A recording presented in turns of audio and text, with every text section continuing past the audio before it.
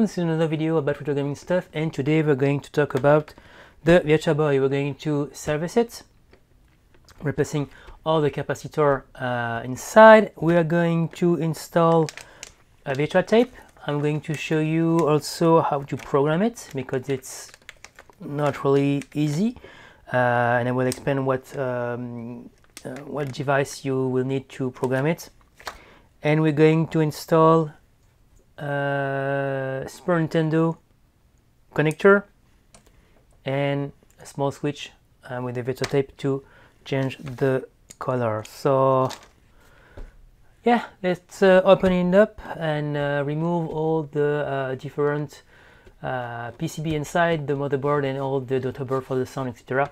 And then I'm going to show all the capacitor we're going to replace. So let's do this.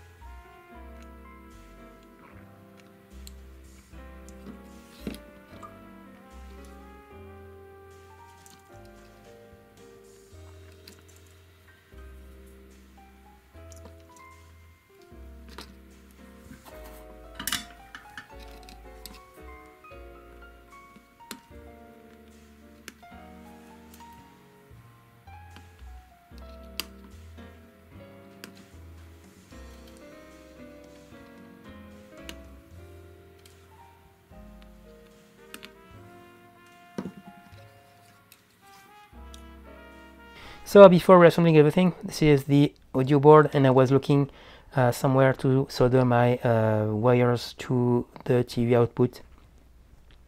What I wanted is something before the volume, so I could put the volume at minimum. This should mute the speaker and the stereo jack output, but I will still have audio to the TV. The thing is, the two wires to the TV, I need line level, and the line level are after the op amp, and the wheel is before.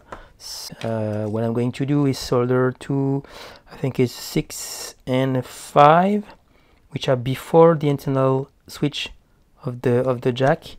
And if I don't want to have any sound from the VirtualBoy when it's plugged to the TV, only on the TV, I will put a dummy jack here. This should disconnect the internal switch to the speaker, and I will still have line in level. And yeah, if I use the VirtualBoy in standalone, it will behave like stock one. But yeah, if you have a better solution, let me know in the comments, because yeah, I don't really know if it's possible rather than redo the circuitry before the amplifier.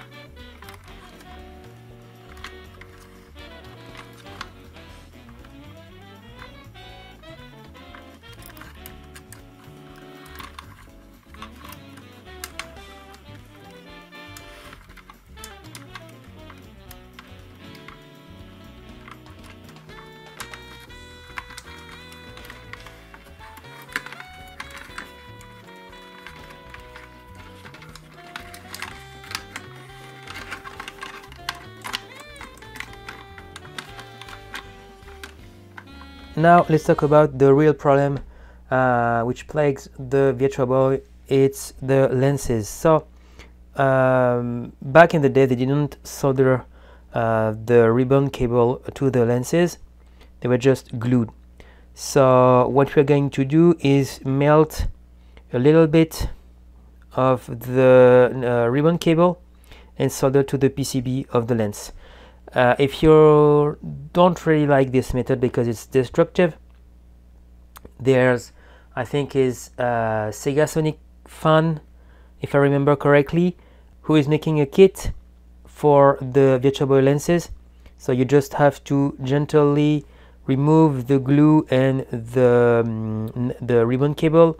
There's I think it's two small PCB here and one in 90 degrees, and then you can just plug the ribbon cable.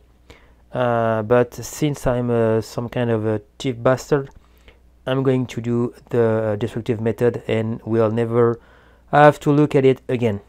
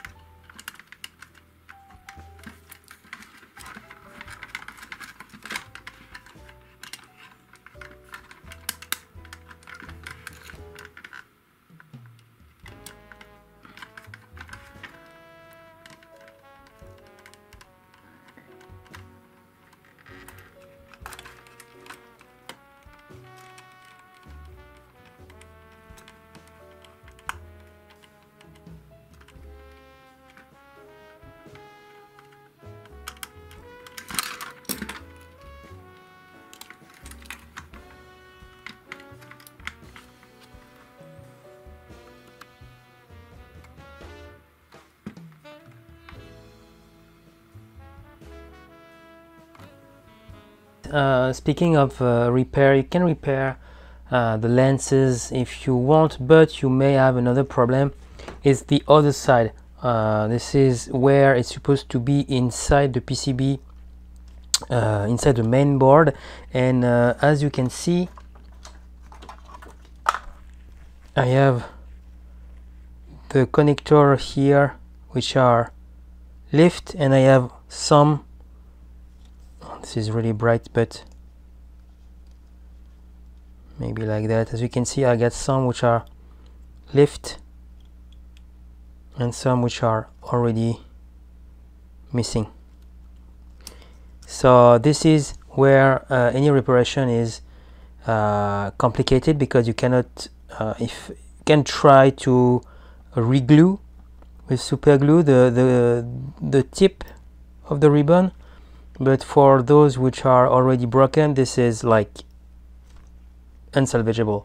So this is where you will need Sega Sonic Fan kit, which is completely replace the ribbon, or I'm currently working into another solution which is currently not there. For you it's just a few minutes or seconds on this video, but for me it's, well, quite sometimes. I was talking just earlier about a solution for damaged ribbon cable. So mine finally comes on the mail, and here they are.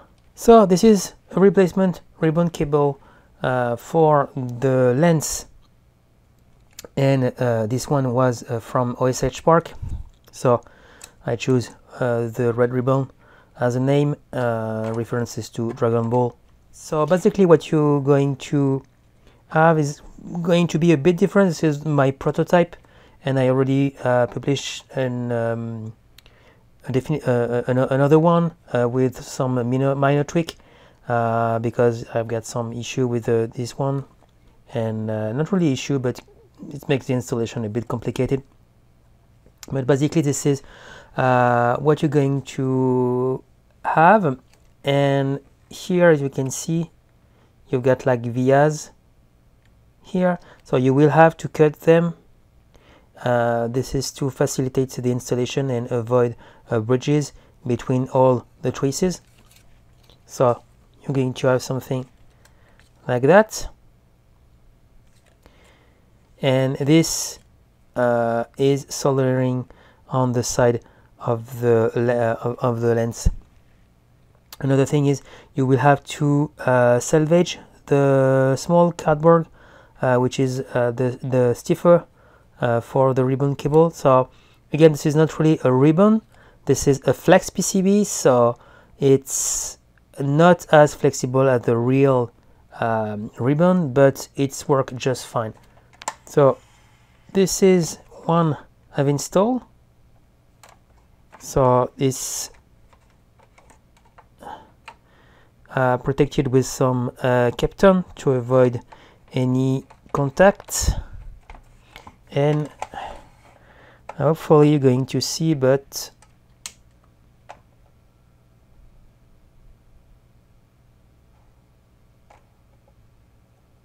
yes, you can see that it's working. This one is unmodified, so this one and the other lens are working just fine. So yeah, let's continue the video with the VirtualTap installation.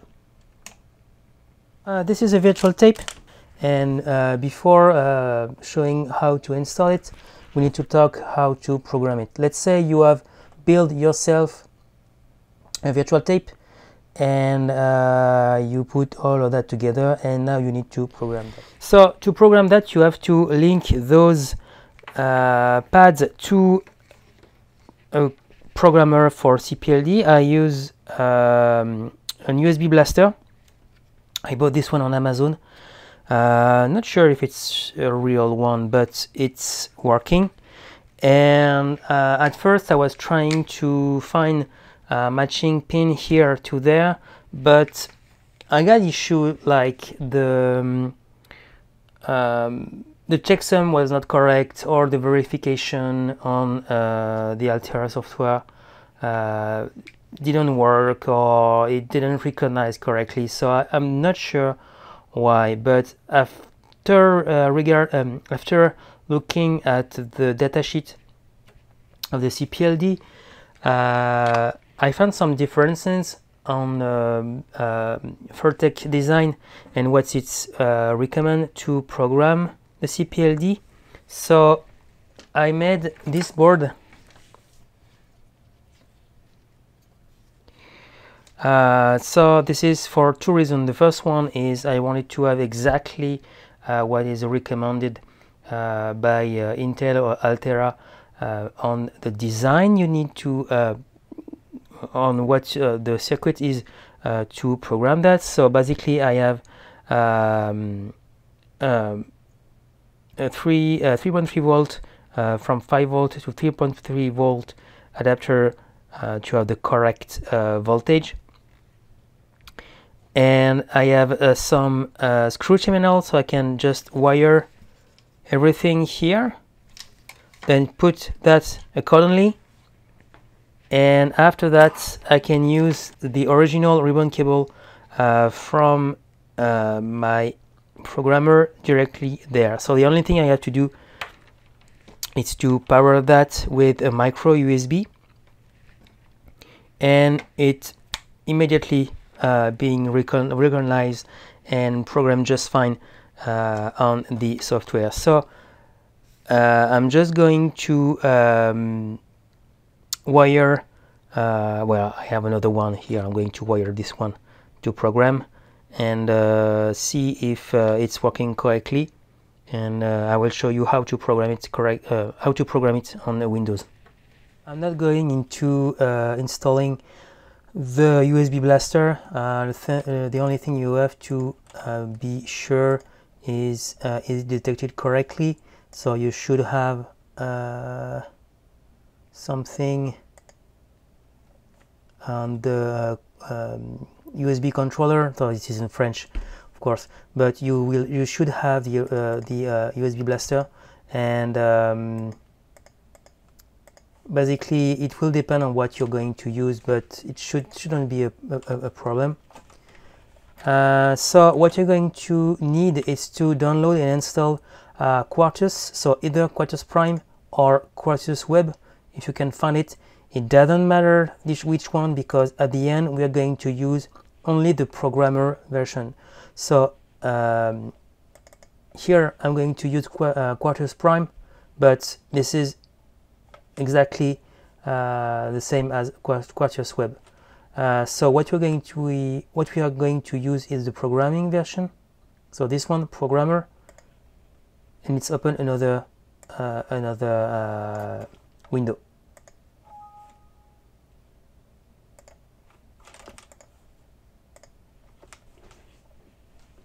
So you can also open directory the programmer. We don't need to compile, since Vertex already gave us the firmware already compiled. So this is what you're going to have.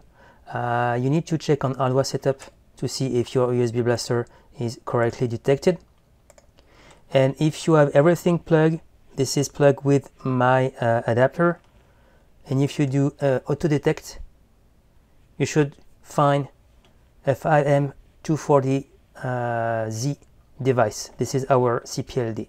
Right now it make no checksum, no user code, because we haven't checked. So if you do examine, you will see like user code is 00, checksum is that because it's empty. You can check also blank check. Is it empty? Yes, it is empty. So if you are here, this is really if you can erase it, and blank checking, this is already on a good start. So what we have to do now is to change the file, and we're going to add either the POF file for NTSC or VGA. I'm going to use NTSC. So right now this is not programmed yet. This is the file we are going to upload into the CPLD. So we're going to program and then verify to see if everything is okay.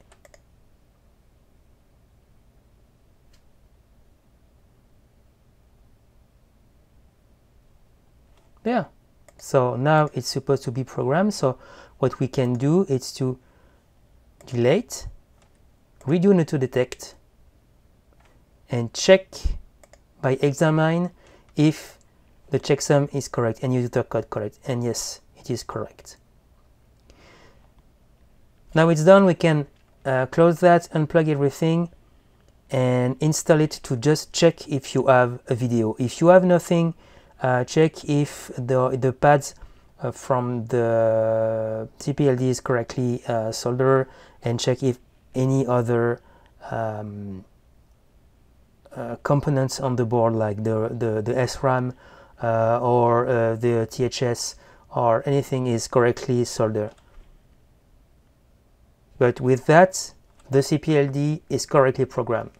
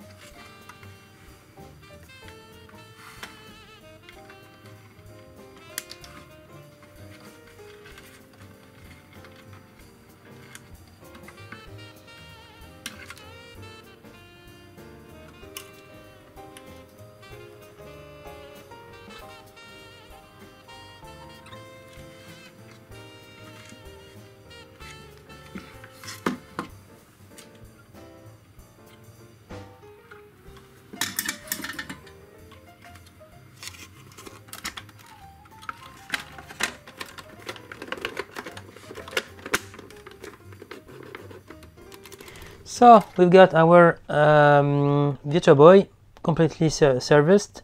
We've got our cable ready, so with red, green, blue, sync, plus 5 volt and ground.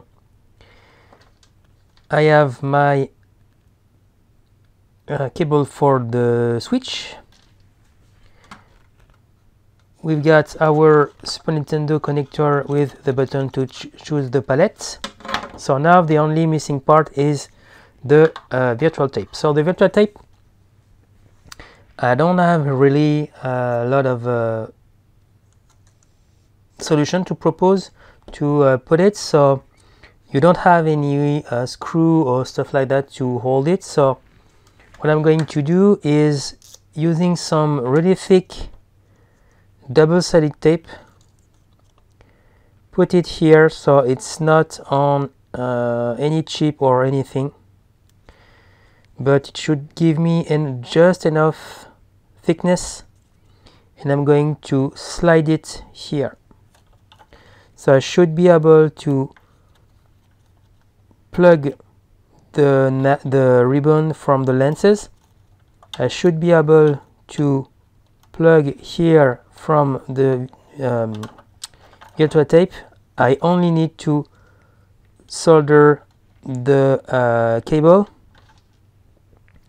and yeah, that should be do the trick.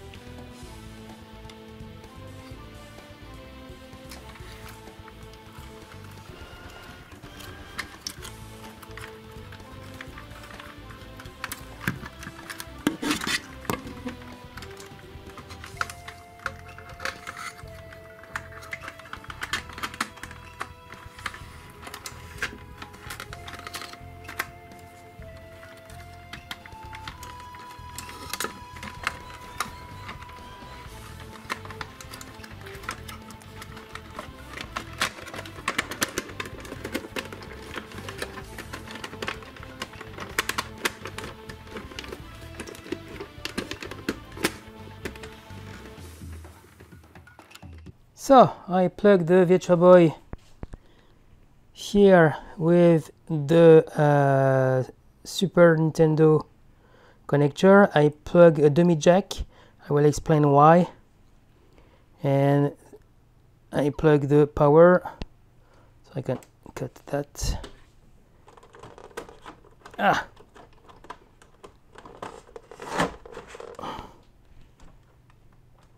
Now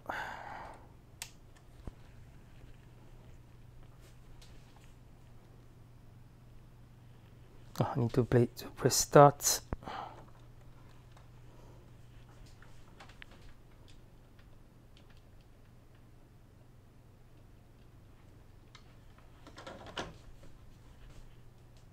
I have a false contact on this is my cable. This is not related to my installation. So there you have it, it's working. And if I press the button next to the, come on, I really need to change my Super Nintendo cable. And if I press the button, I can change the color, no problem. So I'm going to turn down the volume.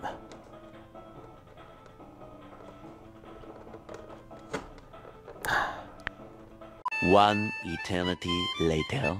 What's happening? So basically, don't pay attention about the sounds cutting. This is my cable for my Super Nintendo, which is really in bad shape. The connection is working just fine. So yeah, why I have a dummy jack? This is because the way I've wired to still have a functioning VirtualBoy without plugging on the TV is the source is before the jack.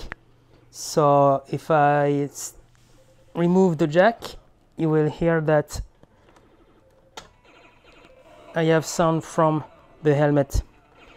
So yeah, if you want to plug it on the TV and you want to make it cut the sound, you need to plug something, and it will just cut the speakers from the headset. So yeah, it was really an adventure. Just need to close it.